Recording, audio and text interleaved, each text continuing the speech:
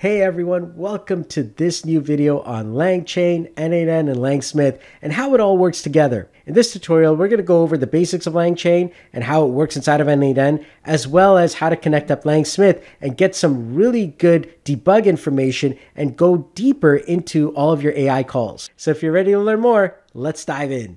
Okay, so let's dive right in and let's go over what exactly is LangChain, LangSmith, n8n, how do they all kind of connect together? All right, so let's start off with some theory first, okay? So n8n, all right, on its own, n8n itself is an automation tool. And so what that means is basically this tool here, it gives us a visual way of connecting nodes together. Now, of course, a lot of you probably already know that, but the trouble is a lot of you think that it's an AI tool. Out of the box, it is not. It is literally a system that connects up different nodes and allows us to, automate between them all. Now, the challenge here is that right out of the box, n8n is not, automatically connected to external services, such as if you wanted to access, let's say, Gmail or any of the Google stuff or LinkedIn or whatever that is. We need to use something called an API. An API, it comes from, these actual services. It gives us access via a key that allows us to access these services within n8n. And so what has happened is either the company, whether that's Google or LinkedIn or whoever, or n8n, the team, decided to create a node for these external services. So LangChain is one of those nodes. And LangChain allows us to have access to AI capabilities. All right, so I'm going to show you guys here. It's a platform, and why it's really, powerful is the goal of LangChain is to make it easy as possible for developers to build applications that reason, or AI applications. Now, if we come to the LangChain website, you're going to see that there are 3 specific products. In fact, there's a little bit more, but just 3 that they generally mention here, called LangChain, LangGraph, and LangSmith. Now, LangGraph kind of gives us a visual representation of things, kind of like what we've got going on with n8n. But LangChain is where we actually get all of that, power to connect up with all the LLMs and the AIs and all that stuff that we're, kind of used to inside of n8n. A lot of incredible stuff, but it's very programming heavy. So, like, you need to know how to code. And LangChain comes in 2 specific coding types, which is Python and JavaScript. Now, inside of n8n, for the most part, it's going to be JavaScript. And the n8n team has been now creating some incredible nodes which are LangChain powered, and some of them are very custom inside of n8n. And we're going to go over that, but specifically under the hood, it's LangChain. So now with a quick overview here, as you can see, LangChain is where we're going to code all the stuff and, all the AI items. But there's another thing in the ecosystem called LangSmith, which allows us to understand what's going on with all of those AI commands. So we're going to be diving into that a little bit later inside of the tutorial here. But when you understand that this here is actually an external type of service that is not the same as automation, all right? Now you're kind of understanding how n8n uses LangChain to get the AI stuff. And when we think about an AI agent, well, we think about some large language model that it's using, some memory that it's using, and some tools that it's going to use. And usually there's a main input here and a main output. And this looks a lot like the AI agent node. And that's exactly what it is. So the n8n team has created several different nodes here inside of the AI ecosystem here. So you can see here, let's just get a chat trigger here so you can see this. So now if I click on this plus button here and I click on AI, you're going to see the AI agent. All right. So this here is your basic LangChain, node here. But you're like, no, I call it an AI agent, right? This is all I use. And I'm so used to this. You're used to using a LangChain node. That's what it is. So we're actually going to design this right now, and I'm going to show you how this works. So if I hit the plus button here, I click on AI. So I come all the way to the bottom here, and I click on other AI nodes. Then I'm going to go down to the very bottom here. I'm going to click on miscellaneous. And then I'm going to see the LangChain code node. All right. And so just this node here on its own, it's just, a JavaScript node. And so if I double click on this here, if I just gave it like a main input, all right, so let's have the type input as main, and we'll just max connections 1, sure. And then the output as main, and then I just click on add code for execute. This is JavaScript here. I've literally created the code node. So if I type in code, these two nodes are now the exact same at this current point. They both have an input and an output, and they use JavaScript. All right, and I can actually go inside of here, and that's what this is. So now it's a JavaScript node at this point. So now let's take it one step further. So now we see that they're both a code node at this point. Let's say I want to now add in a little bit more, and we want to get some AI inside of this. So if I go to inputs here on my LangChain code node, I can actually select from the dropdown a large language model, which is something that we're used to. I'll make the max connections 1. Usually we have a memory. So once again, max connections 1. And then from there, we usually have some tools. And I can leave that as -1 for now. Now, when I look at this, guess what? It looks exactly like the AI agent node. And that's exactly what this is, okay? So it is a very versatile node. It could be used as a code node. It could be used as an AI agent node. It can even be used as a sub-agent node. And if you want to learn more, you can go into n8n's documentation and you could see all the various ways that the actual LangChain code node can be used. But in this tutorial, we're going to be actually focusing on the AI side of things. Now, to show you that these are pretty much the exact same node, we're going to add a chat model, and I'll do it from here. I'll add in OpenAI chat model here, and I'm going to keep this down here so you can see this. And I'm going to connect up the language model here so it's the exact same. All right, we won't have any memory on there. Right now, as you can see here, I've now connected both of these here. And in some cases, like if you're not getting the connection, sometimes just refreshing this page will help. All right, so before running this, let's just make sure that inside of our LangChain code, we've got our execute command code here. So now we need to make sure that we tell it, the actual information that's coming in. But we need to understand what is the data coming in from the other, node. So first, let's do a quick run. It's probably going to fail, but we need to get, what is coming in from the chat message. So let's just type in hello here and hit enter. There we go. All right, perfect. It failed. That's fine. And it's a chat input that we actually need. So let's go inside of here now.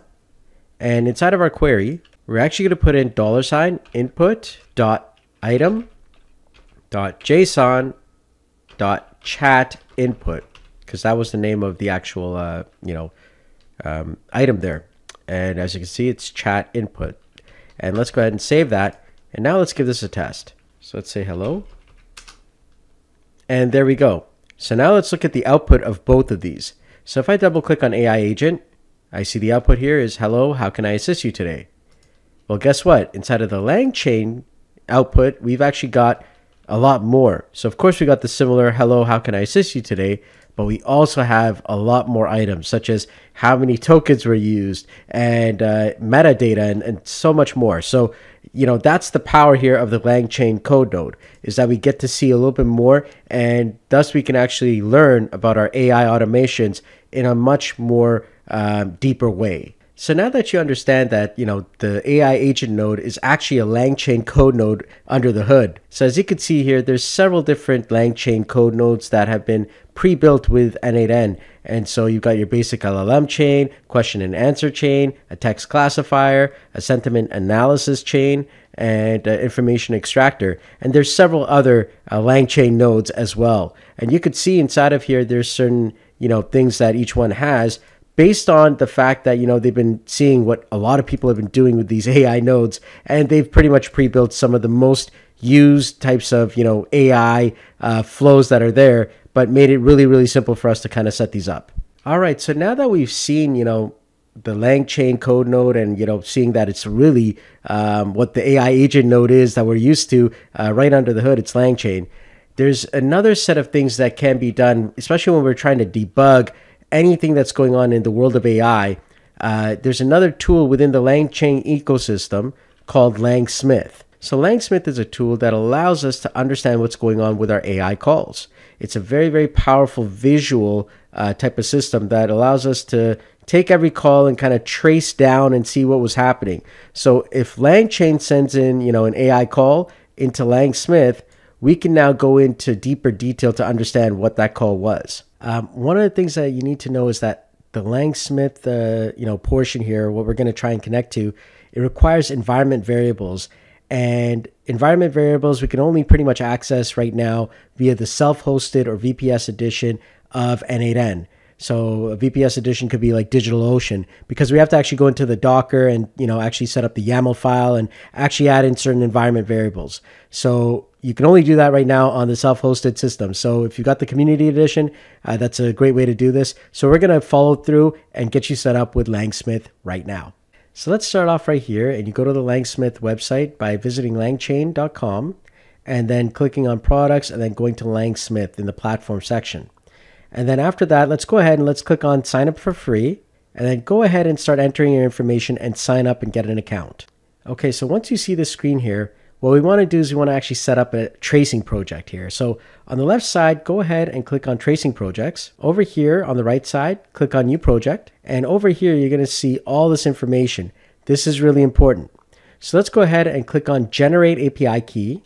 From here, we're going to be looking at these specific 4 items here: LangSmith tracing, LangSmith endpoint, LangSmith API key, LangSmith project. So I want you to copy all of these here, throw them into a notepad, because we're going to be using that for the next steps. So here I am in a notepad, and you can actually put this into anything. I'm going to just be removing all of the quotes from this.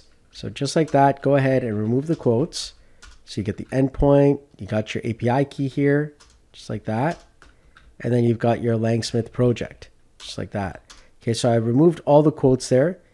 And once you do that, you're going to be keeping this here, on the side here, because we're going to need this in the next step. Okay, so now I'm going into my DigitalOcean VPS. If you're using this on a local system, it's the same idea. We need to get to our Docker YAML file. All right, so I'm going to open up a console window here, and now I'm going to navigate to my n8n installation. So cd ... cd opt cd n8n docker caddy. And so now if I list the files here, you're going to see a Docker compose YAML file. We need to enter that. So let's type in nano and then docker compose -YAML, or docker-compose.yaml, and go ahead and enter. There we go.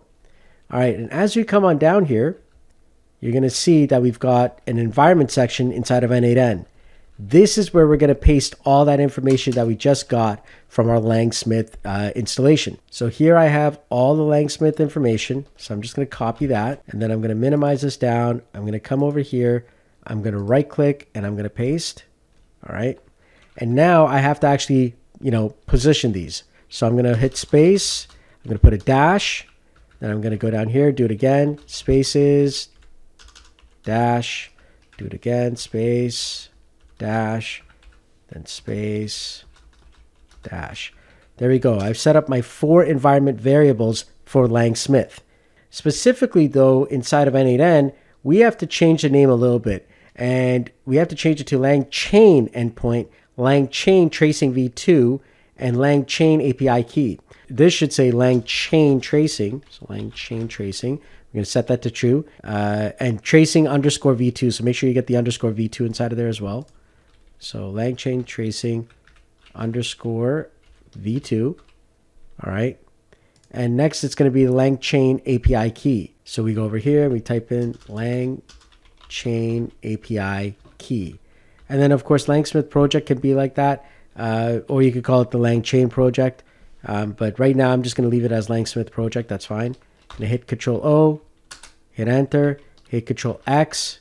And now we're going to do a Docker compose down. And now a Docker compose up -D. All right, and so now that we have that set up, we go into our LangSmith, and right now there's nothing. So what we're going to do is we're going to run a test. Let's do this. Hello world. Simple hello world app. All right, you see it takes a bit of time in the first one, and the second one was a little bit faster. So keep that in mind. Let's go into our LangSmith, and there we go. And sometimes this takes about 30 seconds to a minute to show up. So keep that in mind when you're running these. But now watch this. Inside of LangSmith, I can just click on the actual call there. And you're going to see a breakdown here of the actual tests here. So each one, because there was 2 different calls, if we go back to our n8n, each one of these here, this is a call and this is a call. So we got 2 of them. The first one took a lot longer than the other one. As you can see here, this is the first one here. And I can actually go inside of it and we could dig deeper. So if I actually click on that, it's going to show me now what my AI was thinking. It tells me what AI I was using, how it generated it, right? So the human said hello world because that's what I put in. If you actually see here on that run, here it is, hello world. All right. And then basically, how many tokens it took, the prompt tokens, the total tokens, was 18 here. And then you got your feedback, you got metadata, so you could actually find out even more details about it. All right, so this is really great if you're trying to iron out, what's going on with your LLMs and specifically with all of your AI calls. LangSmith is an incredible tool for that. So there you go. You now have LangSmith interconnected with n8n, and you understand that LangChain is underneath the hood of these n8n AI agents. You also set up LangSmith, giving you a little bit more control over how your AI agents work. So I definitely recommend also checking out LangChain's tutorials and how-to guides. You may even want to check out the LangChain expression language, also known as LCL, and there's a lot of neat things that you can do. So there you have it. Now you know a little bit more about LangChain, LangSmith, and n8n and how they all kind of work together. So I hope you found this training useful today. If you did, please go ahead and join my school community. I love the support. There's a lot of other AI automators like yourself who are out there who are learning and growing every single day. I truly believe that the greatest power of automation isn't just saving time and money, it's creating freedom. So until next time, keep on automating, keep innovating, and keep building the best life ever lived. I'll see you in another video. Take care. Bye-bye.